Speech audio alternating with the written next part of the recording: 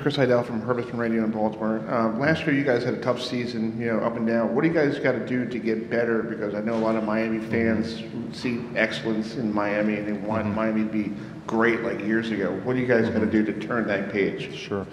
Well, first of all, good morning. Thank you for having us here. Obviously, a great setup, and appreciate you guys having us. And it's an honor to be here with these three guys because, relative to your question, it starts with that right there: elite people that are elite athletes and that hold really, really high standards. So I think whenever you start up at a program again and it has a rebuilding aspect, you have to sometimes go through a season like that and not make any excuses or sugarcoat it, but you go directly at the things that need to be addressed. And it starts with people. People in the locker room, people on the coaching staff, people in a support staff role. And what we feel that we have done is that we have added some elite components in the personnel department, some unique additions, at the line of scrimmage, outside on the perimeter, in the secondary, at linebacker. I felt like our culture, led and driven by our team leaders, has created ownership in our program. In other words, the steps that you cannot skip, those things have been in full force since the end of last season, and it's led to a great off-season, a great signing day, class of best in our school's history, a top 10 portal class. Most importantly, the retainment of our top players and top leaders led to a great spring and now has had a great summer. So now we're eager to get to camp so we could put all that to good use. And bottom line is just to get to work, not worry about anything or anyone, and just get to work and put to good use this hard work that we have done. Coach, stay on the right side. Gentleman in the red shirt, fourth row. Kenton Gibbs with Locked On ACC. Coach Cristobal, you've had as many as 4 players mocked as first-round draft picks in the upcoming draft, and the question becomes, because Miami has always had great players coming through, how do you materialize that talent into success and wins that are on pace with your and Miami fans' expectations? Well, absolutely. Well, I think it always starts and ends with personnel. So, we don't pay much attention to the mock draft stuff, but we also at the same time make sure that any type of publicity and brand enhancement that we can have for our players, we emphasize. That's important. So there's no question that we do have some really talented young men that are working really hard, and we're surrounding them with more and more and more. And when Miami looks a certain way, the locker room is littered with that caliber of player and person. And then also littered with a coaching staff that knows how to put personnel to good use, put guys in the right positions to make plays, making sure that we're teaching at a high level, that the onus of learning the system is as much on the player as it is a coach by doing it together. So it's as simple as that. And, our track record, we've had great success developing some guys to really high levels to go on and play long careers in the NFL. That's certainly a huge part of our goals, as well as the academic component and graduating with a big-time diploma from Miami. Coach, left side, third row. Hi, Coach. Mason Horodisky with WHAS in Louisville. It was announced yesterday that you guys and the Cards are going to be playing for the Schnellenberg Trophy going forward. Just want to get your thoughts on that game, what Coach Schnellenberg maybe means to you and what it means playing for that trophy. I love Coach Schnellenberger. I was recruited by him. My brother was recruited by him. He spent many, many days, nights at the house recruiting us. I'm more fond of the pipe than the boots, quite honestly. But I think it's the right type of honor to honor Coach Schnellenberger, what he did for the University of Miami, what he's done for the University of Louisville, what he represents in terms of football. He made the game better. He was a great man. Often we refer to him a good amount of times, and he is just a significant contributor to the game of football and our community. So we're honored to have the opportunity to honor him. Coach, to your right side, follow the aisle up the middle. Sir, if you'll please stand and ask your question.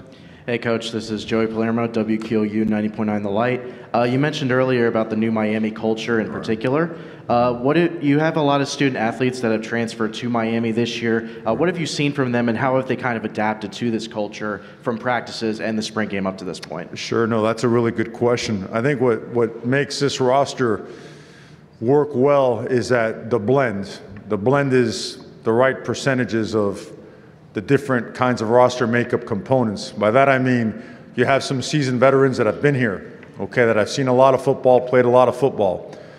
You have an elite freshman class where some guys are going to be able to contribute and be impactful members on the field while others continue to develop.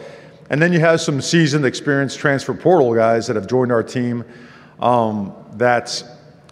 These guys can tell you more than anything. The transitions have been seamless because we've been very open and honest from the beginning that we are building and rebuilding. We didn't sell any lofty expectations or any BS dreams. We're very real about it. And when you do that and you're introduced to the level of work that these guys are introduced to, it works well. The mentality, the fact that every position has legitimate competition, and the level of work ethic that these guys and the guys that have come in have all put together, it's a really good combination. And it's the diversity of the locker room as well. It's almost a reflection of our city, Miami, right? You see every color, ethnicity, you see it all.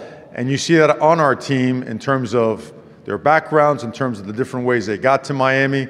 But with one thing in common, they like to work. And they are driven. They are internally driven and self-motivated.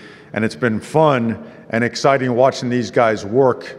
I think they understand that the secret is out there in the dirt to get their hands dirty and put in time and put in effort. So I look forward to watching these guys get to work here in fall camp. Coach, left side, fourth row towards the wall. Hey, Coach. Tony Siracusa from Last Word on Sports. Do you have intentional thoughts on how much you want to rely on the portal versus how much you still want to rely on high school recruiting? And is that different for you at Miami than it was when you were at Oregon?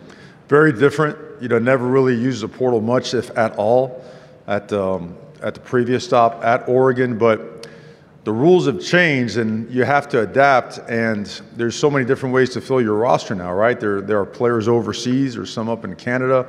Junior college players, high school players, transfers. Sometimes guys in your athletics department that are playing other sports could make the jump and become good football players. So we're always looking for ways to make our roster as good as it can be. And so I hate to put a cap on it, but the importance of high school recruiting is still going to be at the forefront. I mean, player development and that word development always has to be an important and a sacred word when it comes to football. And I'll tell you why. Football is a developmental sport, okay? And there's a lot to be said and a lot of value in putting in time and effort to develop into a great person, a great player, an accountable and trustworthy teammate. And we don't want to stray from those principles and values. And at the same time recognize that sometimes you have opportunities, one of them sitting up here on stage today, of a guy that could come in and make a tremendous impact, but he already has those principles and values and has put in that time. So at the end of the day, they all kind of meld together, but just different pathways have been used to get here. We've got about 6 minutes left with Coach. Coach, to your right side, gentleman with his hand in the air. Coach Cristobal, Jesse Koger from PlantandSpear.com. You bring in a new offensive coordinator this year, and can you just speak on what bringing in Coach Dawson, what his new offense will do to unlock Tyler Van Dyke's skill set that we've seen in the past? Yeah, I think what Shannon Dawson has done in his history really fits Tyler, his skill set, the pieces around them. It gives us the opportunity to enhance the supporting cast. The bolstering of the offensive line with, not only the addition of Matt and Javion and the return of a healthy offensive line in Inez Cooper and a Jalen Rivers. And then, we all know, we've heard about the heralded freshmen that we have and the expectations on them. I think that's a great combination. Shannon Dawson has led some really high-level offenses over the course of his career, really understands the importance of the timing and spacing and precision of the passing game, and has gotten the ball in the hands of his best players. And he's been a hit. He's been a guy that our team instantly recognized that, man, this guy's, not only is he a really good coach, he's a really good person. We can connect here, and probably one of the best things, and I think this is important to say because Miami's always been really, really good, but Miami was filled with people that really want to be at Miami. And Shannon Dawson, he views the Miami job as that job. Lance Skidry views the Miami job as that destination spot. So we're thrilled to have him. They've certainly made a tremendous impact so far. and we look forward to him continuing to evolve his offense and working with our players. And I think well, I'll let Tyler expand on his feelings on the offense when you guys get him up here. Stay on the right side, returning to the third row. Hey, Coach. It's Chris Heidel from Herpeth in Baltimore. So let's talk about your transfer offensive linemen from Alabama. How great are they in addition to your team? Yeah, large human beings, right, that move things, a long ways. Javion's got a lot of experience. Certainly has played at a high level, one of the better linemen when he was playing in the SEC. And then a guy like Matt, again, arguably the best, if not one of the best centers in the country, who is looking to enhance his game. I think he's, I hate to put you out there, 20 pounds? How much weight? Something like that. He still fits in the suit, so that's good. But, he's worked really hard along with the rest of the guys to change their bodies and enhance their game. He wanted to be challenged at the highest level. These guys, you can push them and you can work hard because there's several goals that come with this. Your team, being a great teammate, being a great player, having a great team, great offense, dominant offensive line. One day play in the NFL, but not just get to the NFL, stay in the NFL.